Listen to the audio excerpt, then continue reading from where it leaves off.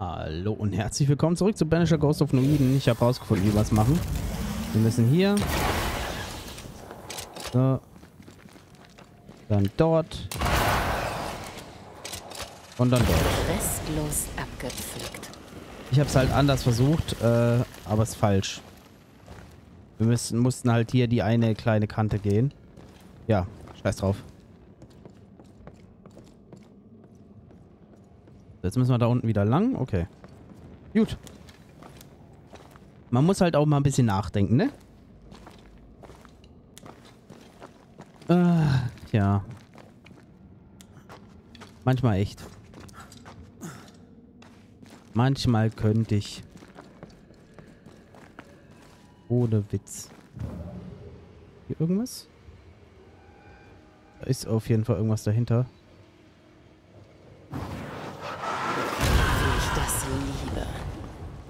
Da ist irgendwas dahinter.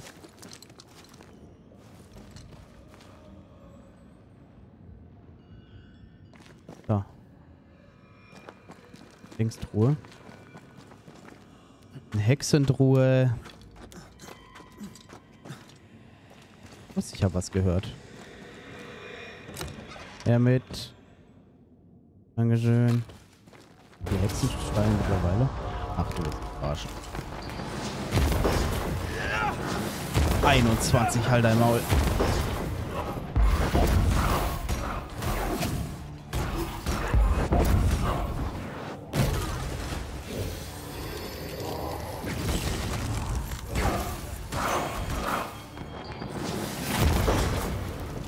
Komm her, ich verbann dich!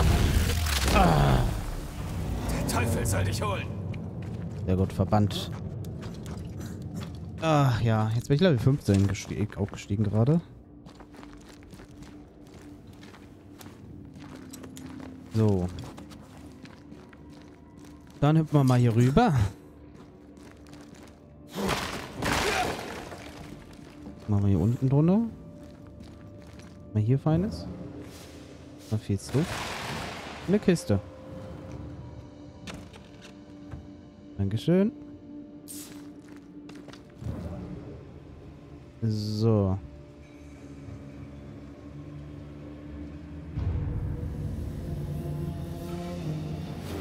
Ui.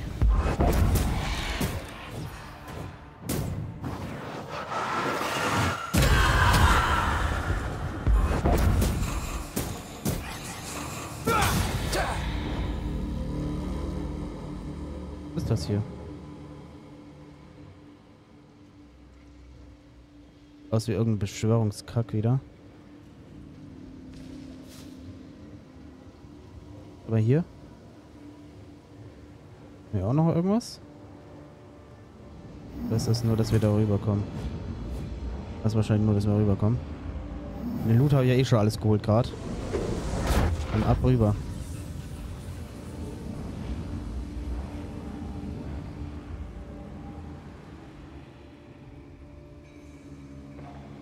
Ein Brief. Der Protektor ist von der Reise nach Provinz zurück. Das letzte Mal wechselt Anton nur einige Worte mit ihnen. Er sah ernst aus, auch misstrauisch. Ich bin mir sicher, für gewöhnlich ist er sprachfreudiger. Auf der Reise muss etwas vorgefallen sein. Letzte Nacht haben Ethel und Anton einen Besuch abgestattet und mir von einem seltsamen Buch erzählt, von einem gewissen Agrippa. Hier hätten sie von Händlern erhalten, das wiederum von Treuhändler erhalten haben soll. Meinten, das Buch würde dunkle Geheimnisse über die Unsterblichkeit enthalten und sie wollten, dass auch lese, dass ich mehr Erfahrung hätte. Ich habe das Buch fertig gelesen. Es enthält jede Menge verbotenes Wissen von Wiederbelebung. Es ist nur wenigen Kapiteln die Rede von Unsterblichkeit. In noch weniger Rituale sind exakt beschrieben. Ich denke, dass wir nach ein paar Monaten des Übens selbst durchführen können. Ich habe Anton und seine Frau von einem Ergebnis erzählt und wir konnten ein einfaches Ritual durchführen, um einen Geist zu beschwören. Es war ein gewaltiger Erfolg. Der alte Richard, der vor vielen Jahren gestorben war, kehrte für einige Minuten zu uns als Geist zurück. Ethel scheint eine wahre Begabung für derlei okkulte Dinge zu haben. Wir mussten Anton versprechen, was wir vorerst von niemandem erzählen würden. Gibt es eine Höhle in Noiden, an der sich keine Okkultisten aufhalten? Sie waren auf der Suche nach dem Teufel. Marcy wollte Gott finden. Und jetzt hat ein Engel sich hier niedergelassen. Anton und ich lernten weiter eifrig die kleinen Rituale. Faszinierend zu erfahren, wie die Welt der Geister funktioniert. Ethel sagt, dagegen begann das Studium komplizierter Rituale, die weiter hinten im Buch beschrieben stehen, was wir gefunden haben. Ethel glaubt, dass wir mehr Leute für ihr Ritual brauchen. Anton schlug vor, unsere Nachbarn von dem Buch zu erzählen, um nicht der Hexerei bezichtigt zu werden. Entschlossen wir uns dazu, Jack und Appleton einzuweihen. Wenn sie uns zuhören, können sie die Familie sicher kommentieren.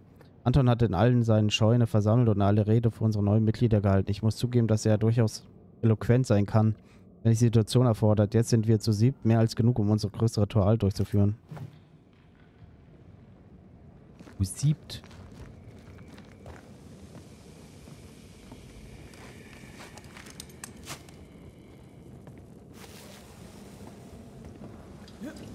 Red, hier.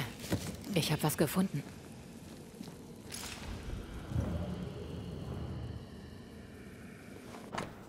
Rostiges Messer, dessen Klinge mit Marcys Blut befleckt ist, ihre Geisterfessel. Die Fessel ist durchtrennt von Geistesband. Sobald die Bindung des Geistes an ein Lebenreich durch den Abschluss einer Spuckemittel durchtrennt wurde, nähert sich ein Teer automatisch an die Essenz, um sich zu stärken. Ein blutverschmiertes Messer in einer düsteren Höhle. Immer wieder eine Freude. Und es will uns etwas mitteilen.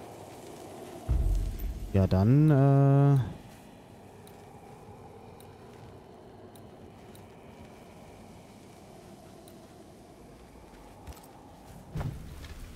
wir das mal, ne? Gabamach Arsenales.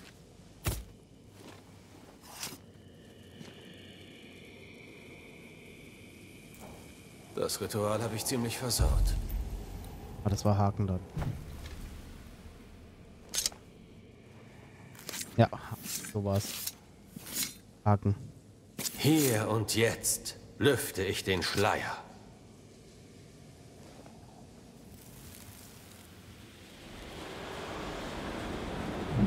Oh Herr, bitte hilf. Ich fürchte mich. Ich schaffe das nicht allein.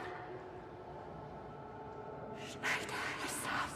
Schneide es tief. Ich weiß das. Nimm meine Hände, o Herr. Versieh sie mit deiner Macht. Lass deine Jünger es sehen und nicht mehr zweifeln. Tu es, mein Geliebter. Gib mir die Stärke, meine Pflicht zu erfüllen. Dein Blut ist das ewige Blut. Ich werde deine gesegneten Worte sprechen. Und sie werden mich hören. Und sie werden glauben.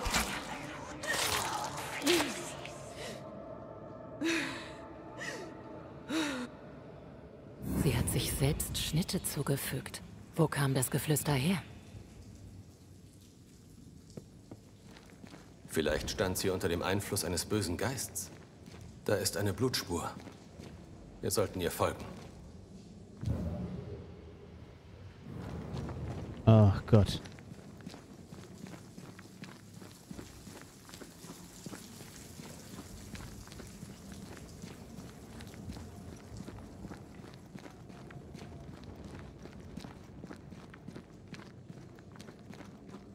Oh, da liegt die Marcy.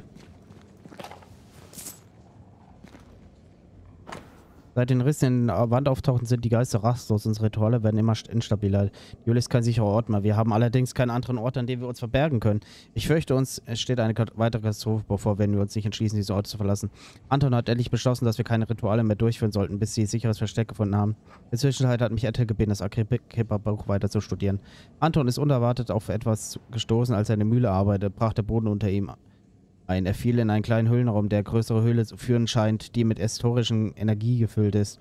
Ist hier das Schicksal am Werk oder war es doch nur Zufall? Das frage ich mich ständig. Meine Forschungen haben eine unerwartete Wendung erfahren. Wir kommen unserem Ziel näher. Da liegt die Marcy.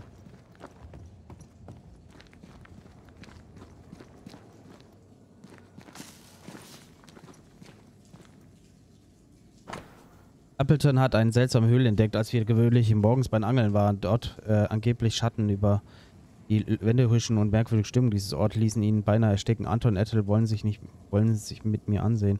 Diese Höhle ist ein Gestank. Ethel erkannt das Potenzial dieses Ortes. Es fühlt sich an, als würden sich Welt der Geister und unseres Lebens hier berühren. Anton beschloss, hier unseren Unterschlupf einzurichten und hier können wir unsere Messen abhalten und auf unserer Suche nach Unsterblichkeit fortsetzen.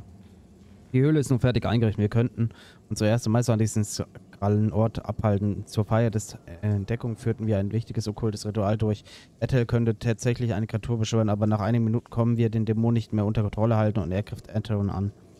Anton und konnten ihn schließlich vertreiben, aber Atron ist schwer verletzt. Das war das erste Mal, dass einer unserer Experimente gescheitert ist. Anton machte mich dafür verantwortlich. Am besten suchte er sich jemand, der ihm hilft. Mir ist aufgefallen, dass unsere letzten Rituale seltsame kleine Risse in den Hüllwänden aufgetaucht sind. Wenn man sich ihnen nähert, kann man Schmerzensschreie hören. Ich glaube, es sind ein Tor zur Hölle. Wir sind womöglich zu weit gegangen. Hallo? Armes Ding. Wie lange sie hier wohl schon vergessen liegt? Und wie kommt es, dass sie niemand bemerkt hat? Vielleicht war der Weg bereits versperrt. Ich kann ihre Anwesenheit spüren. Du hast die Fessel, beschwöre sie. Jetzt war es die Manifestierung. Genau.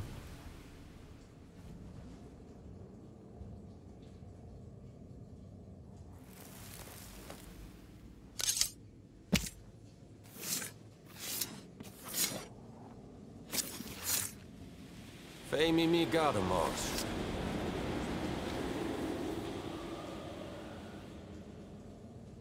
Vater unser, der du bist im Himmel, ich danke dir für deinen Segen. Oh Gott. Das kann was werden. Guten Tag, Miss Bachelor.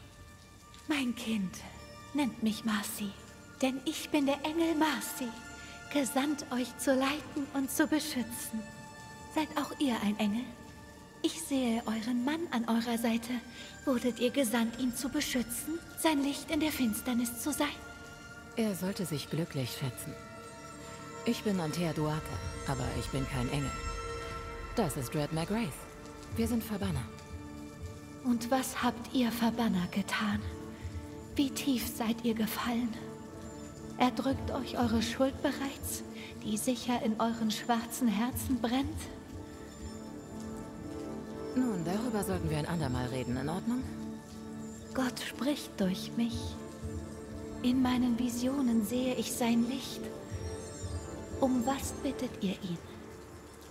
Um was bittet ihr den Herrn? Fragt, und ich werde antworten. Ich sehe, ihr tragt das Mal des Herrn auf euch. Eure Wundmale. Woher habt ihr sie? Er gab sie mir. Er kam zu mir, legte meine Hände in seine, badete mich in seinem göttlichen Licht und gab mir seinen Segen. Wo sind wir hier? Das ist ein Segen, nicht wahr? Unser Herr hat euch hergeführt, so wie er auch mich herführte. Und woher wissen wir, dass es Gott war? Spürt ihr es nicht? Seine Wärme, seine Güte, sein Licht, er ist es. Wer, wenn nicht Gott, sollte es sein? Gott hat mich an diesen gelobten Ort gerufen, so dass er ihn durch mich erlösen kann. Das, mein Kind, heißt es, ein Engel zu sein. Erzählt mir mehr über diese Visionen. Was könnt ihr in ihnen sehen? Er bat mich, seinem Pfad zu folgen, für jene zu leiden, die ich liebe, wie es sein Sohn vor mir tat. Ich stimmte natürlich zu. Erscheint euch Gott?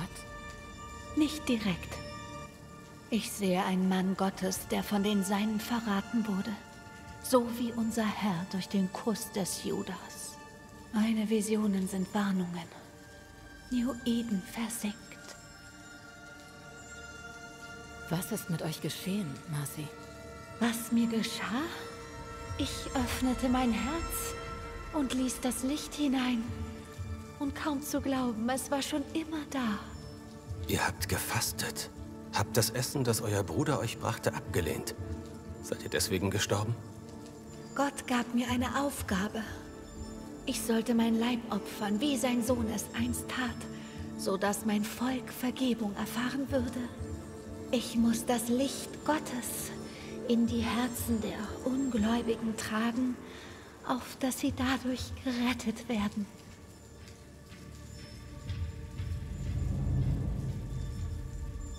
Ihr habt euren Körper für die Erlösung anderer geopfert? Es tut mir leid, aber ich verstehe nicht, wie das funktionieren soll. Unser Volk ist vom Bösen geplagt. Die Finsternis hält es umklammert. Das ist mir aufgefallen. In meinen Träumen sah ich, wie sie sich winden und in den ewigen Flammen brennen. Ich erkannte die Bedeutung nicht, aber Hugh half mir zu verstehen. Gott zeigte mir das Untier, das im Schatten lauert, und ich sah, welche Güte uns im Licht erwartet. Mein Leid erleuchtet den Pfad zur Erlösung. Wir werden mit Hugh darüber reden müssen. Hab ich recht? Wir müssen euch jetzt verlassen. Gott ist mit euch, mein Kind. Ob ihr es wisst oder nicht. Kann das nicht. Warte. Ich spüre etwas.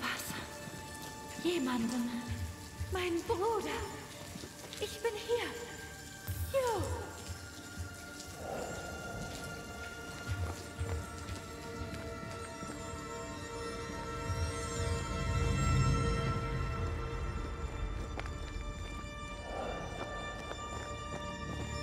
Gott. Mein Bruder.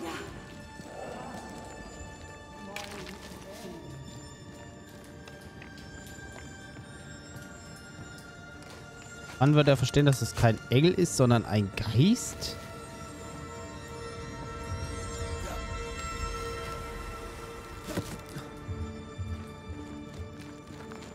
Mr. McGrath, könnt ihr sie jetzt sehen? Ist sie nicht herrlich? Ist sie nicht ein Geschenk unseres allmächtigen Gottes höchstpersönlich? Was tut ihr da? Ich werde weder mein Kommen noch mein Gehen uns sie gegenüber rechtfertigen. Das müsst ihr vielleicht doch, Herr Lehrer. Eure eigene Schwester ist verhungert. Wie konntet ihr das nur zulassen? Wollt ihr etwa, dass ich mich gegen den Willen meines Gottes stelle? Nein, niemals. Ich weiß, dass es ihn geschmerzt hat, mich leiden zu sehen. Aber das Leid war mein Pfad zur Heiligkeit. Ich weiß, dass ihr mir gefolgt seid. Leugnet es gar nicht erst. Sagt einfach wieso. Ich wollte mich zur Höhle begeben, aber die Diener des Teufels versperrten den Eingang. Ich hatte gehofft, der Verbanner würde sie vertreiben. Aber zugegeben, ich habe befürchtet, ihr macht alles nur noch schlimmer. Sie hatte Visionen. Sie hörte Stimmen. Wusstet ihr das? Natürlich, sie haben ihr Angst eingejagt. Gott legte mir eine Prüfung auf. Aber er sandte mir auch einen Führer, meinen Bruder, werter Herr. Habt ihr darüber nicht mit Pastor Davenport gesprochen? Oder mit Haskell vielleicht? Wieso sollte ich das tun, wenn die Bibel unmissverständlich ist? In Visionen zeigt sich Gott den wenigen Auserwählten. Meine Schwester ist eine davon. Ich wusste schon immer, dass Marcy etwas Besonderes ist. Und Gott selbst hat es mir bewiesen. Ihr habt Marcys Vertrauen schamlos ausgenutzt. Ihr habt sie elendig verhungern lassen. Nein, nicht ihm vertraute ich, sondern Gott. Der Herr sprach zu mir. Er versah mich mit seinen Malen. Ich ward auserwählt. Zweifelt nicht länger und blickt in das Antlitz eines Engels und auf die Herrlichkeit von Gottes Werk. Seht eure Errettung. Bringen wir es zu Ende.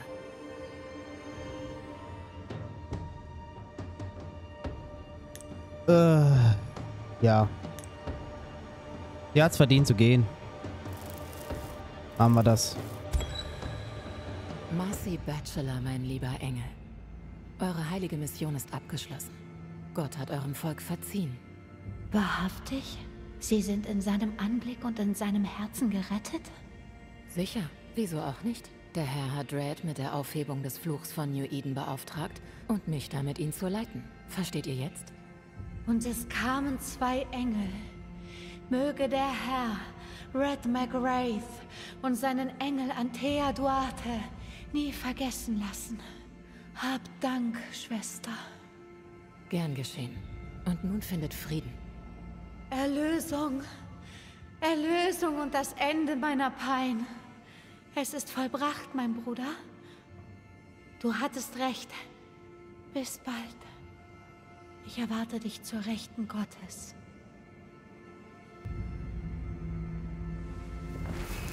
Ihr könnt gehen.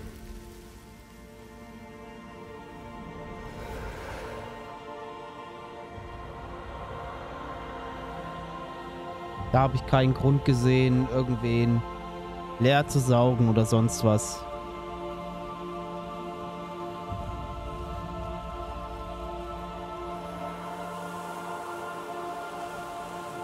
Da wurde niemand umgebracht, sonstigen Kram, und es war ja auch ihr Wille.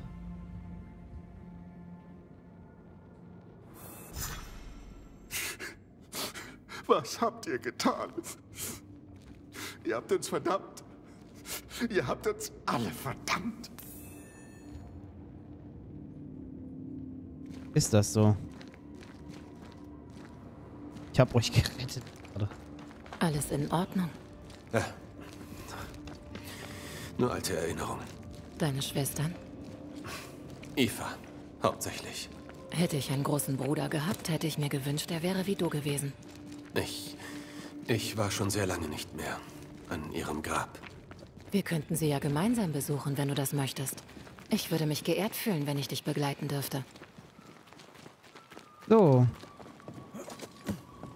Gut. Nachdem die eine Folge auch wieder mal so lange war. Ach nee. Meine Güte, ich habe auch keine Ruhe vor euch.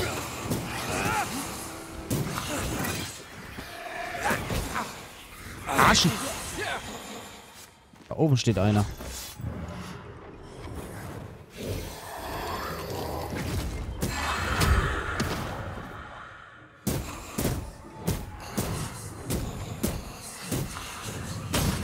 Steht er da oben? Kacke. Ich muss den mit Red oben wegschnallen. Erst können wir mich die spacken. Wie wär's mit einem Highland-Kiss? Ruhe. Ah. So. Dann. Next. Schnellreise wieder.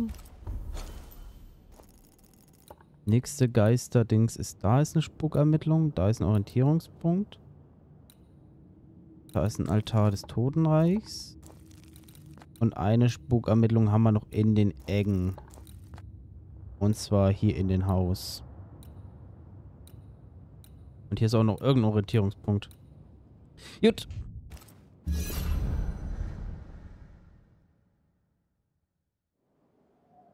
Gut.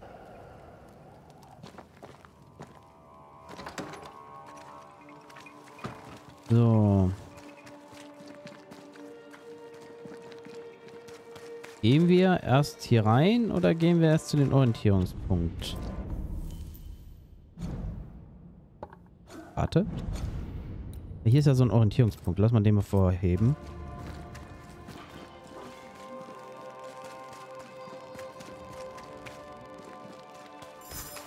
Hinter dieser Tür ist jemand in Not.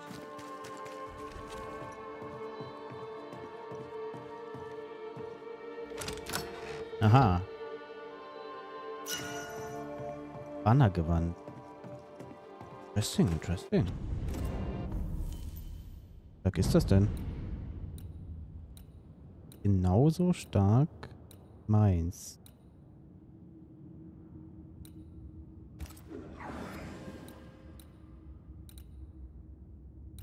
Hm.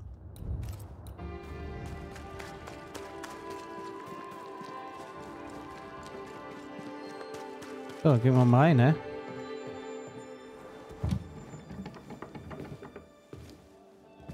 Entschuldigt die Unordnung. Nur wieder eine Flasche runtergefallen. Keine große Sache.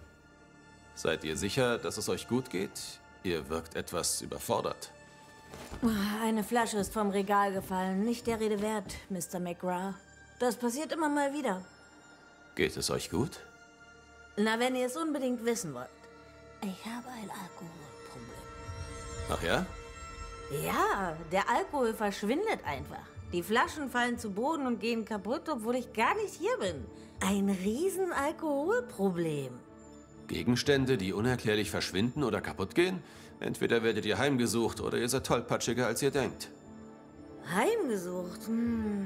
Na, Eure Majestät, warum nicht? Wie sagt man, wenn dein Leben beschissen ist Heimsuchung nicht das Schlimmste. Was? Ihr meint, wer hasst euch am meisten nach allem, was ihr getan habt? Meint ihr das? Ihr könntet in Gefahr schweben. Eine Heimsuchung endet selten gut. Na, das sind ja mal wirklich schlechte Nachrichten. Was gut ist, weil ich nichts von guten Nachrichten halte. Ich biete euch meine Hilfe an. Könnt ihr sie wirklich ausschlagen? Ich halte auch nichts von Handreichungen. Aber wenn ihr tun wollt, was ihr eben so tut, dann lasse ich es euch gern tun. Wann fing das an mit den zerbrechenden Flaschen? Weiß ich doch nicht. Die Zeit behalte ich schon lange nicht mehr im Auge. Dinge eigentlich auch nicht. Normalerweise, wenn eine Flasche verschwindet, habe ich sie selbst getrunken und es dann vergessen. Aber in diesem Fall irre ich mich nicht. Wenn es still ist, höre ich die Glasflaschen klirren. Wenn ich weg bin, wird der Alkohol lebendig.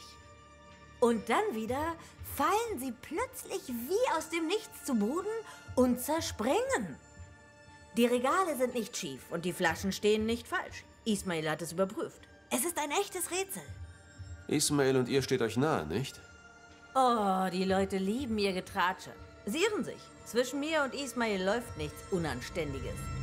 Er arbeitet für mich und wir genießen einfach unsere Gesellschaft. Er ist ein guter Freund, der unterm Dach wohnt. Ich habe mein eigenes kleines Häuschen gegenüber. Ah, wenn man von einem Engel spricht, kommt er zur Tür hereingeflattert. Phoebe? Was ist... Oh, guten Tag. Alles in Ordnung, nur eine kaputte Flasche. Liegt nur an meiner Tollpatschigkeit. Aber der werte Herr Verbanner hier denkt, wir haben einen Geist. Herr, erbarme dich meiner Seele. Bitte entschuldigt. Der verschüttete Alkohol, der Gestank... Immer mit der Ruhe, alles wird gut. Es tut mir leid. Alles wird gut, Ismail. Tief durchatmen, bleib ganz ruhig. Nur wieder ein kleiner Panikanfall. Alles wird gut. Sehen wir uns etwas um, bis er wieder auf den Beinen ist. Hübscher Abakus. Stell dir vor, du müsstest ihn nach einer Flasche von diesem Fusel verwinden. Denk an schöne Dinge. Eine warme Ozeanbrise. An die Witwe immer Farmer Gibson ist aus einem Erdstoß und Covenant Peach und das Dock liegt in Schutt und Asche. Es wird angeschrieben, sicher nicht verwundern, dass der Handelsroute dadurch unterbrochen wurden. Hochachtungsvoll der ganze Quatsch, Phoebe Walcott. Das halbe Geschäft auf einen Schlag vernichtet. Ja, Flüche sind schlecht fürs Geschäft. Zerbrochenes Glas. Sie meinte, in ihrem Haus fielen Flaschen oft wie von selbst zu Boden. Wir sollten das überprüfen.